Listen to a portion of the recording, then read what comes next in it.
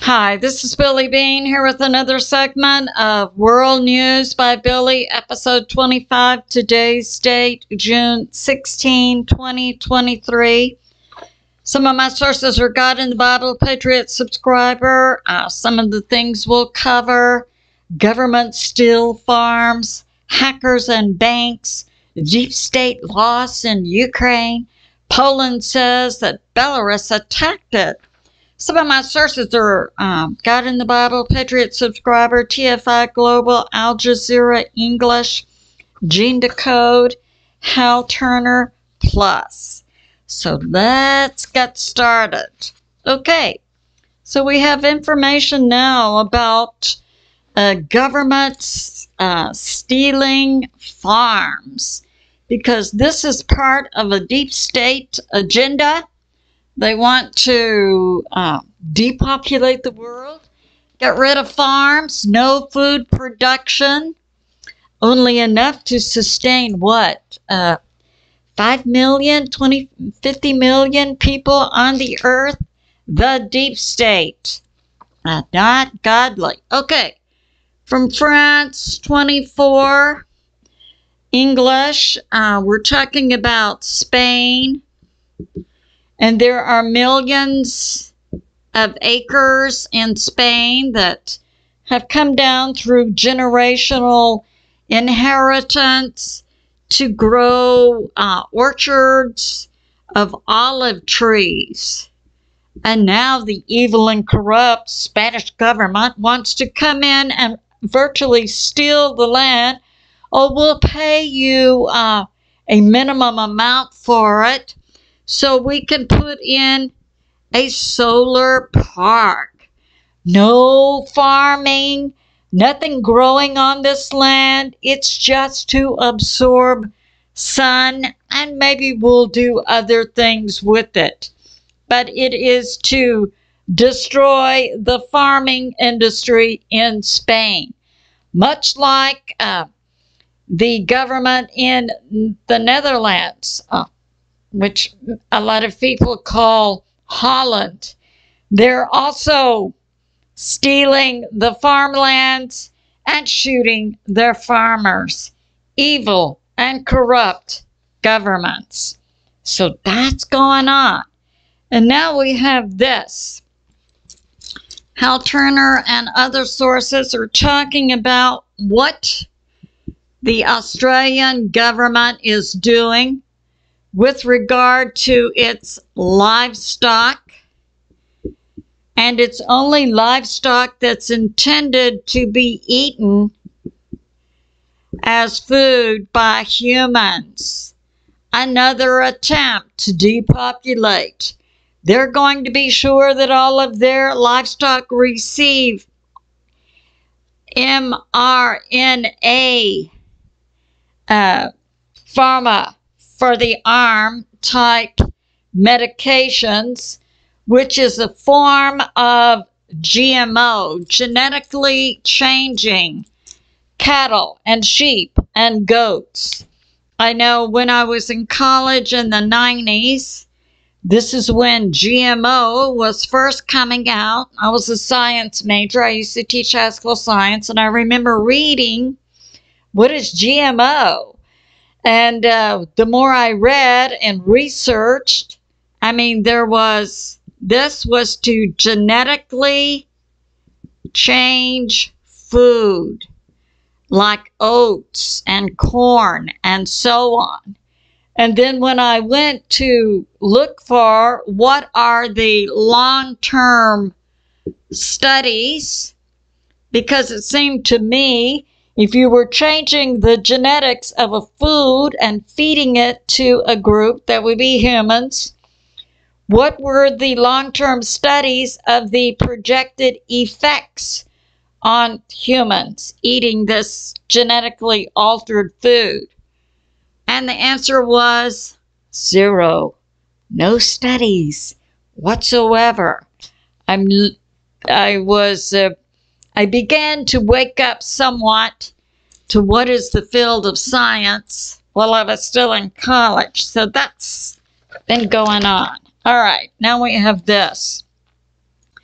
Jazeera English is talking about a meeting going on in France between MBS Mohammed bin Salman, leader of Saudi Arabia, that recently mended its fences with Iran, and they're both a member of BRICS, which is a new economic and defense group: Brazil, Russia, India, China plus. And now they're meeting with Macron, who is also, we believe, an actor puppet, a leader, and talking about France also joining BRICS. And they also discussed publicly the effects of the Russian-Ukraine situation. But mostly this was a meeting, we believe, behind the scenes for France to join BRICS. So that's going on. Now we have TFI Global reporting Germany initially said that it would pay for medical treatment for Ukraine soldiers at no cost to the soldiers. Well, 750 soldiers have shown up in Germany recently, and Germany reneged, and now they want money from the soldiers or from the Ukraine government or somebody. In the meantime, these injured soldiers are sitting around with no treatment and barely being fed. So Germany reneges. Isn't that just like a government to say, yeah, we're going to do these good things for people, but oh, we don't want it to cost us money? And now we have this, okay, from Hal Turner. So, a former NATO leader, Andras Rasmussen, who was a leader of NATO several years in the past, and then when he got out, he began a new political group, Alliance of Democracies, that recently was on TV, and he brought this out, that in 2008, NATO had already made the decision that Ukraine was in.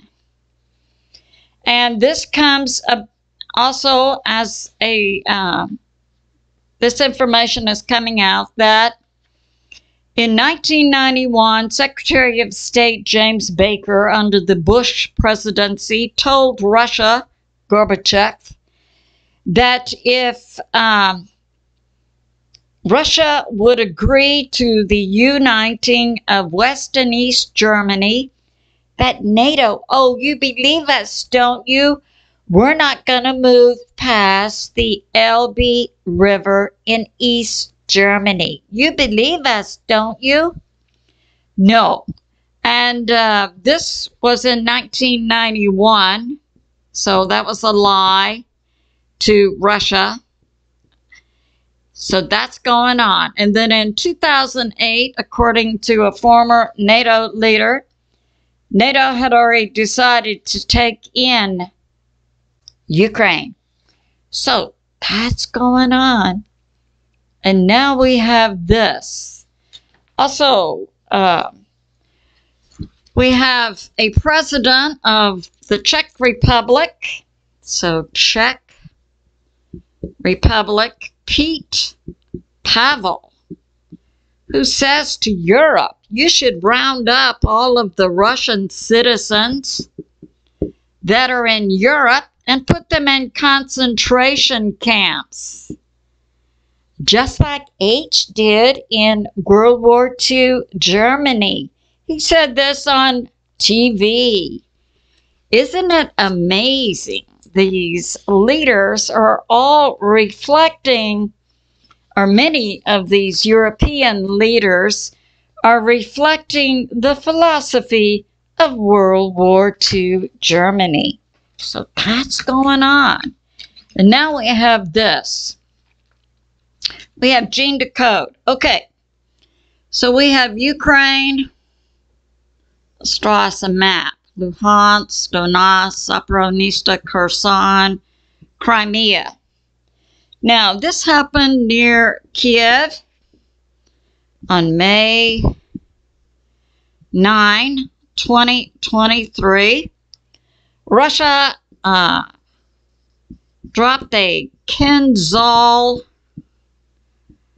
bomb on an underground bunker in Kiev. And this killed, and I think this is the same situation that Larry Johnson, who was former CIA, also talked about recently on Judge Napolitano's show that, so that was May 9. Russia drops the Kinzhal missile. Larry Johnson reported it killed 300 high-ranking NATO and Ukraine generals. 200 were from the U.S. and U.K. Gene Decode is also reporting it took out a deep state cabal leader who was actually something like an ET.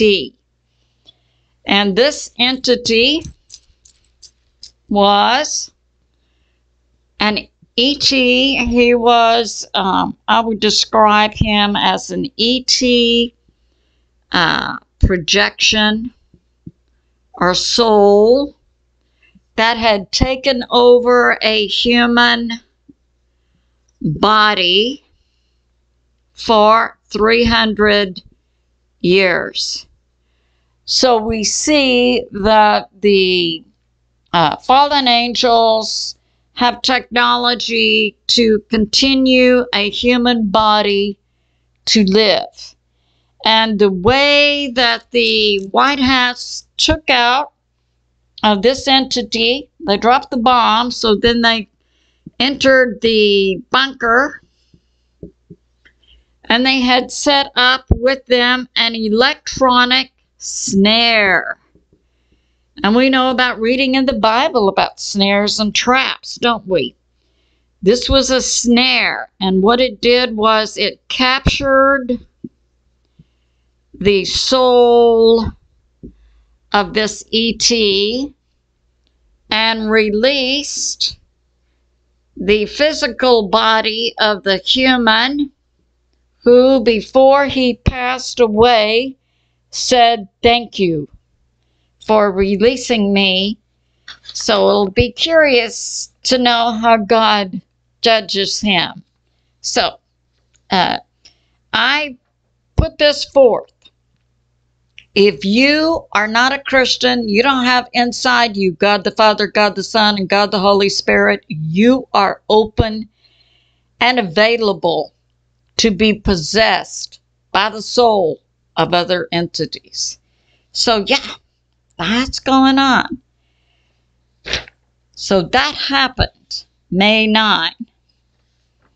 And Lord Maitre was the name of this individual. Lord Maitre. So they've captured the soul in this electronic snare, and we don't know what's going on with that. And we have this. So all underneath Ukraine, there are tunnels and bunkers that go to Germany and Poland and other cities. Now, underneath Russia, according to Gene Decode, Stalin had built tunnels that go to ancient Samaria, Egypt, Mesopotamia. And we have this new information. So then, when this happened and they hit this Kiev bunker. They also took out a biolab where they were using live humans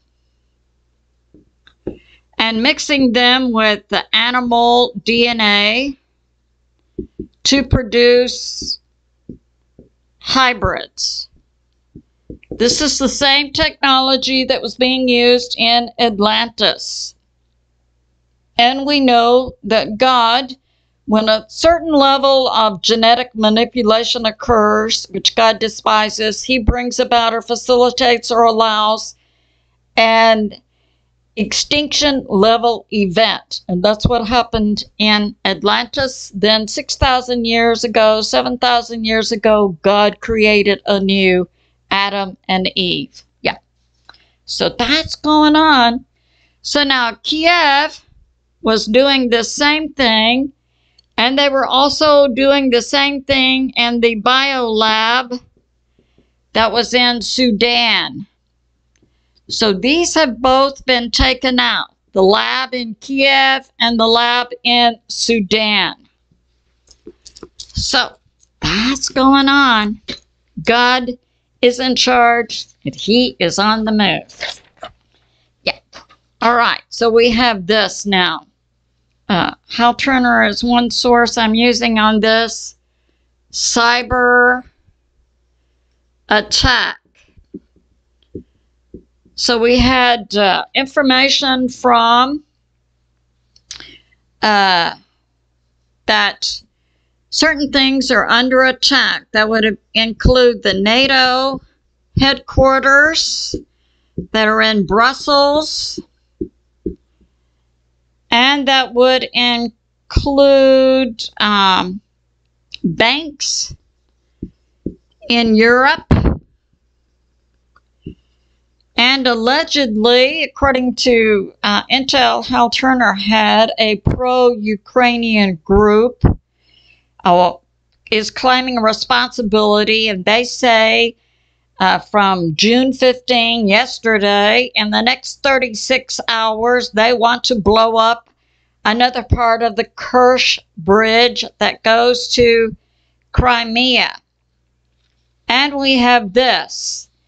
Hal Turner brought this out 1 week ago on Twitter. A group, Atlantic Council, published a cyber attack in certain events can be judged by NATO as an act of war that leads to Article 5.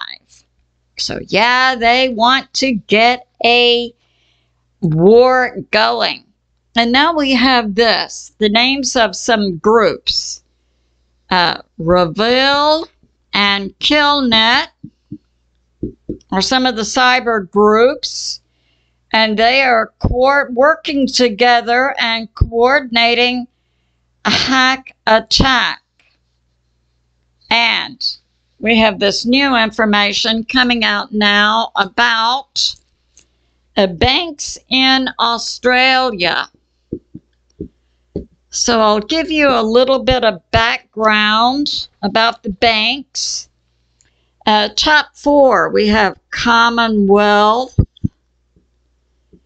with 163 billion in assets. We have National Australia, 81 billion in assets. We have Westpac, 72 billion in assets. We have ANZ, 69 billion in assets. Now we had another source who said all of the banks in Australia are owned by BlackRock. And we know BlackRock is a deep state U.S. government military deep state group. It's global. All right. Now what's coming out is that this Westpac, the third largest bank in Australia, on August 20, 2023, they're going to limit withdrawals to $1,000 per day. So my question is, what's going to happen by this date? What is the significance of that date? So that's going on. And now we have this. We have War News 24/7. So we've had on June 15, Ukraine tried 2 times to land in 4 boats. And this is near the Kahova Dam. And all the boats were either sank or the Russians took them. And they also the Russians used Fab 500 bombs. And overnight in Kharkiv, Russia also bombed an airport. And now we have this. And we have no more details on this. So we have Ukraine, we have Belarus, and we have in this area, right here with Belarus. So we have Lithuania, we have right here, this is Kaliningrad, a Russian enclave, and we have Poland. So Poland and Ukraine and Belarus do share a border. Poland is making the statement that on June 15, about 5:30 p.m., that Belarus attacked the Polish military. No other details are being given. And this is the public statement that is being put formally out by the government of Poland.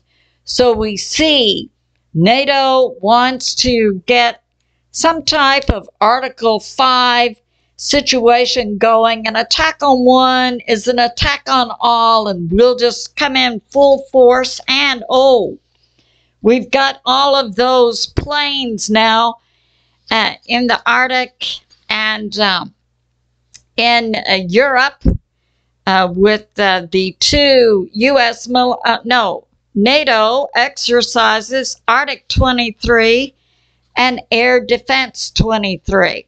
So, and we had yesterday come out that NATO is recruiting doctors and medics and paramilitaries also to have a 6-month contract beginning June 23, which is when these 2 NATO exercises are to end. So we see some type of plan being revealed. A short prayer.